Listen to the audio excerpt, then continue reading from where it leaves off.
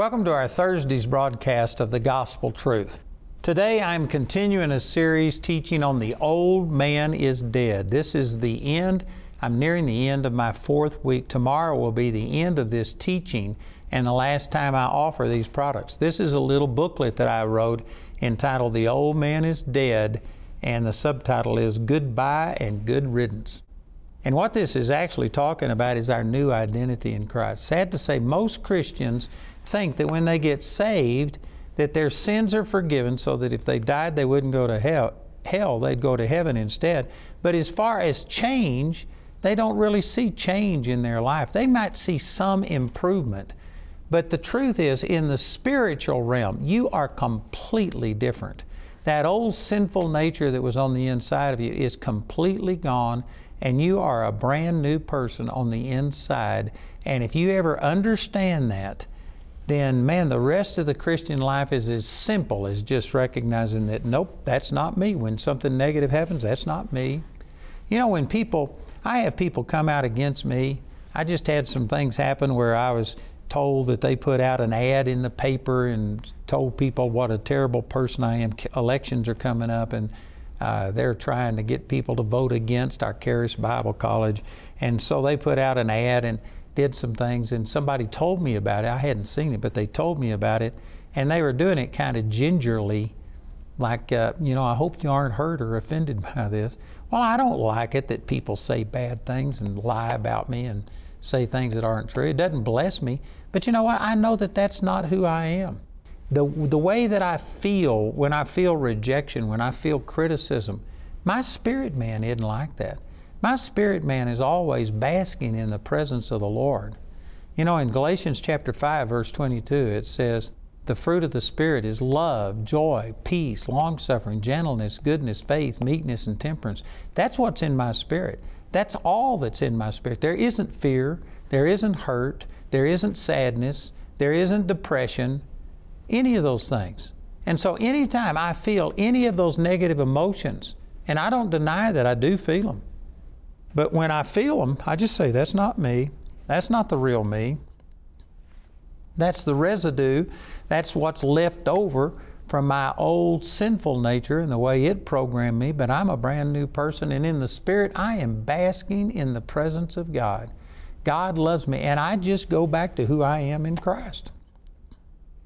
I don't go to the Lord crying and saying, oh God, they don't love me. Would you please do something? Would you give me a hug?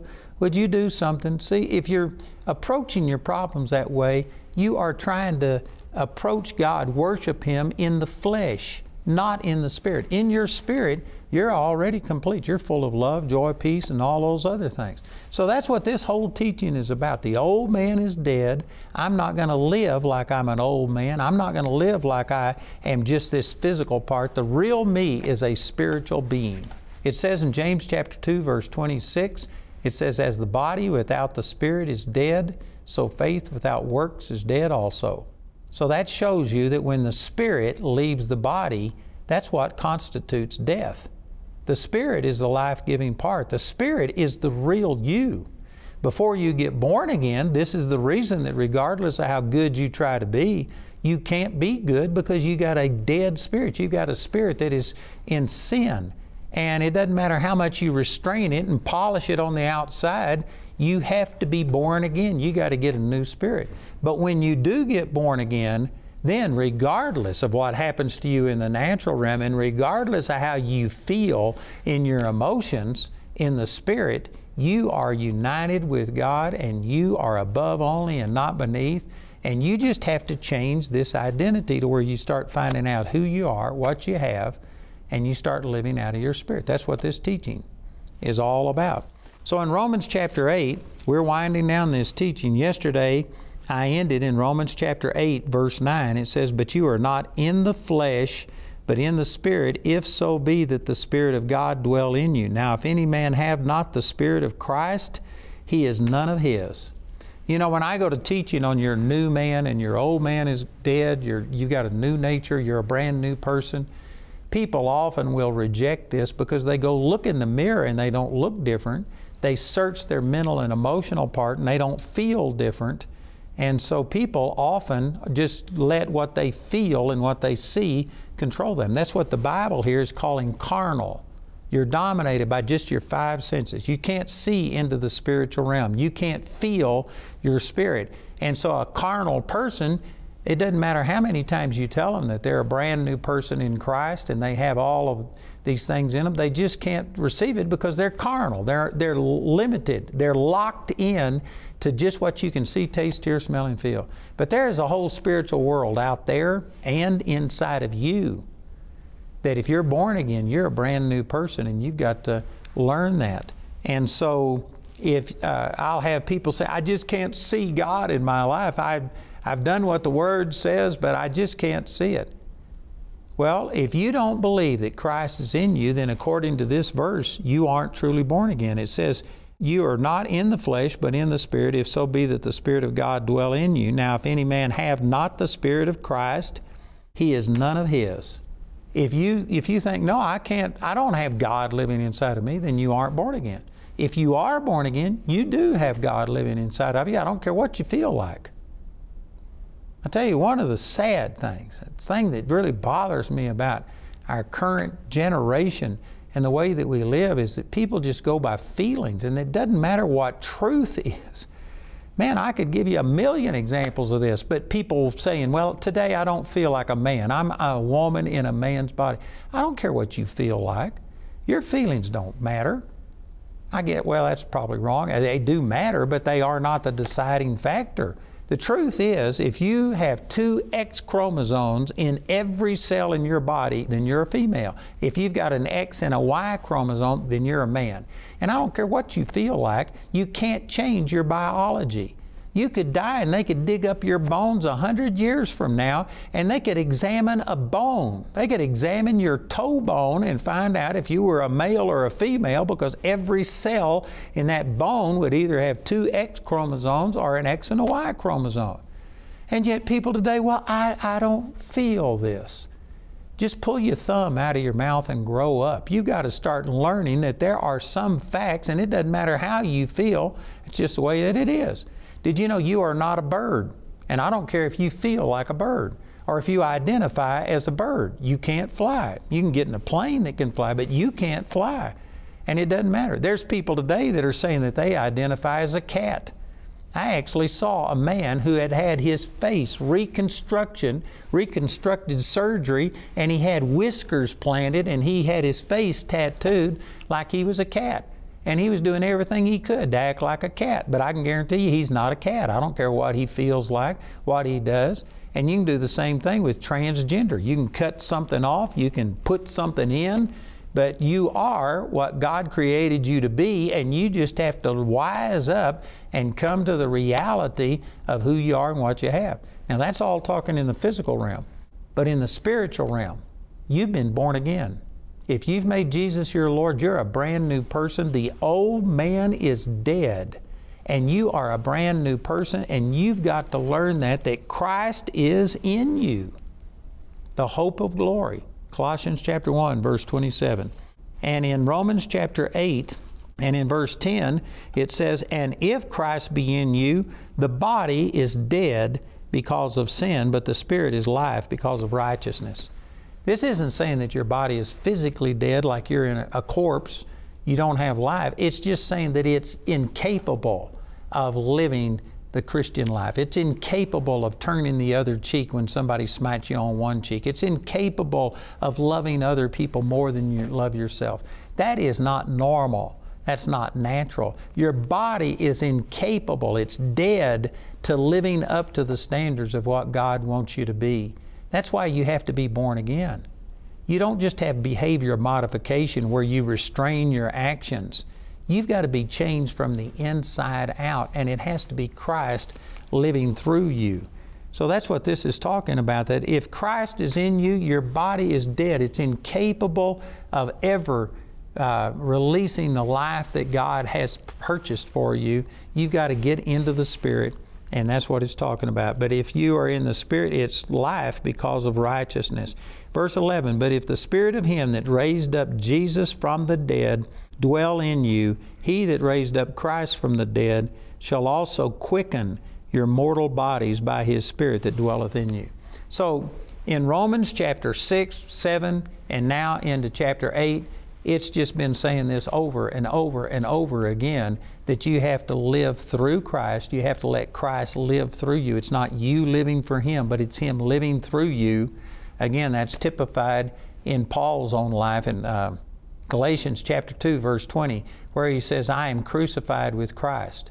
Nevertheless, I live, yet not I, but Christ liveth in me. And the life that I now live in the flesh, I live by the faith of the Son of God, who loved me and gave Himself for me. The victory in the Christian life is letting Christ live through you. It's not you living. You are dead to yourself. And this has been said over and over and over. I bet you I've said this on every program for the last 4 weeks. But this verse says that if you are letting Christ live through you, He will quicken your mortal body. And the word quicken means to make alive. Again, this isn't saying that your physical body is dead at this moment. It's coming a time where it will die. But right now, this is just talking about that it's incapable of walking in health, walking in prosperity, walking in joy and peace. It's incapable of doing these things on your own. But if you are in Christ, and if you are walking in what Christ can do, if you're letting Him live through you, He will quicken your mortal body. He will give you physical things that you can't do. You know, it's similar to, I've read things about people that in a crisis situation, I read one thing about a guy that his adrenaline started pumping, and there was somebody caught under a car, and this one person literally lifted a car up. He received supernatural strength and lifted the car up so that that person could get out from under there. I've had things happen in my life where, because I'm trusting God, God has given me supernatural ability to cope with hurt and pain. And I've had some really tragic things. Jamie and I have had some things happen to us. We made a worldwide broadcast where Paul Harvey got on his worldwide broadcast, and he said, this is the worst thing that I've ever heard. And he talked about what happened to us. And did you know, I had some people come out and say, well, you can't teach in school today. We heard about what happened. And I said, I can teach in school. And God gave me supernatural ability to just put those emotions aside. That's not my born-again self. My born-again self is sealed. It wasn't hurt. It wasn't pained by the things that happened to me. And I was able to just put my emotions aside and go ahead and do what I needed to do. And I'm not a perfect example, but I can tell you truthfully that God's Spirit inside of me has quickened my mortal body. It's quickened my soulish realm to where I've been able to deal with hurts and pains and rejection and problems and things like this that I could have never dealt with on my own.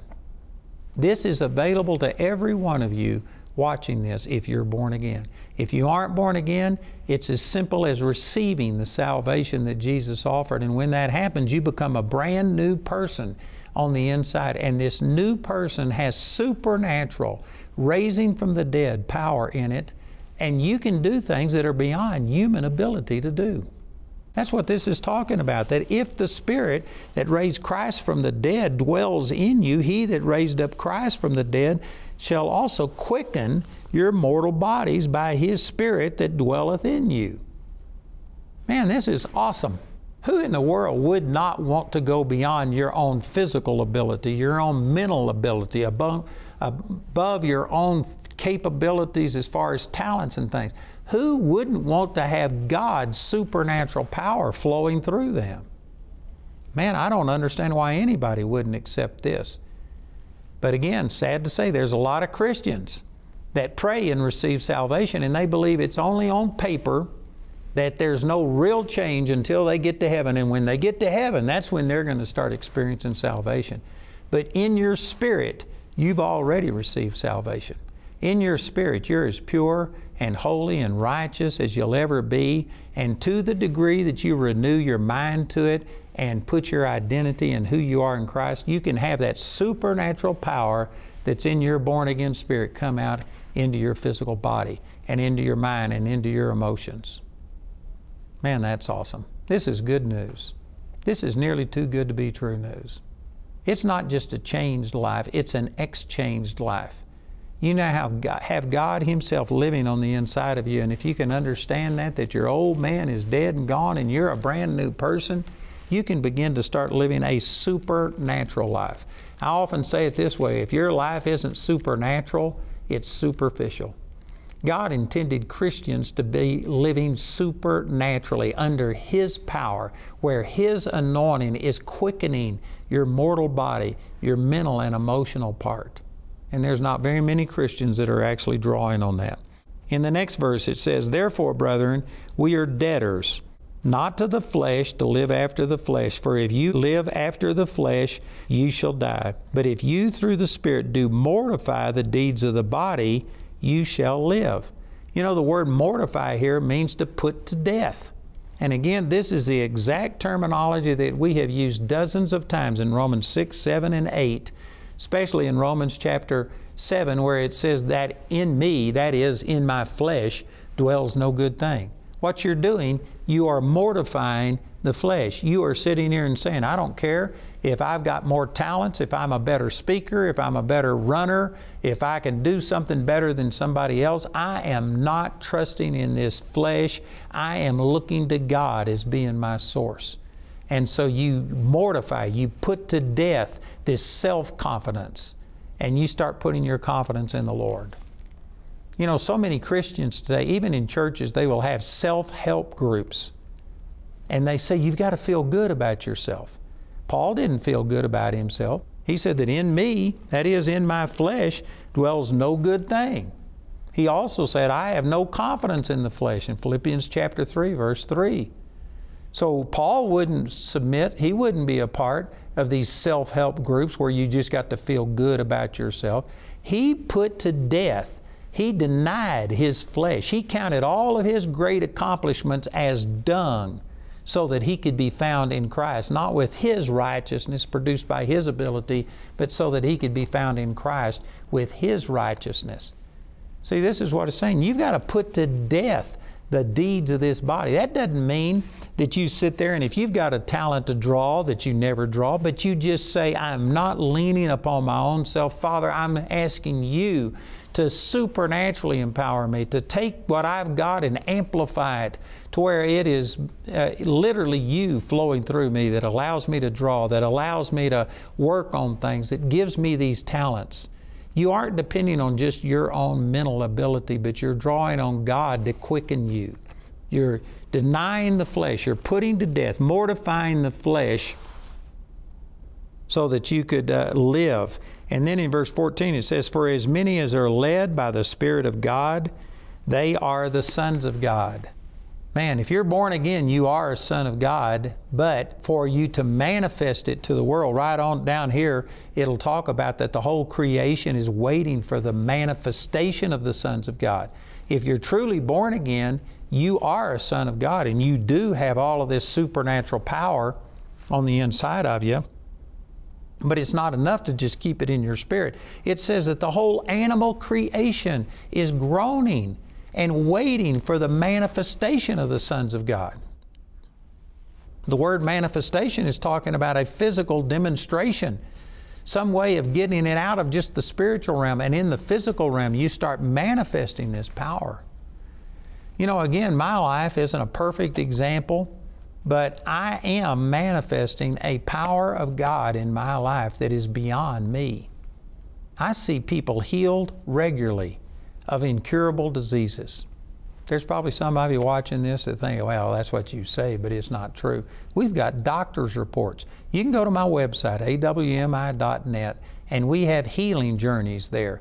And we've actually got doctors that have verified that people who were going to be dead, I mean within a day or two or a week maximum, they were given up to die and they get miraculously healed.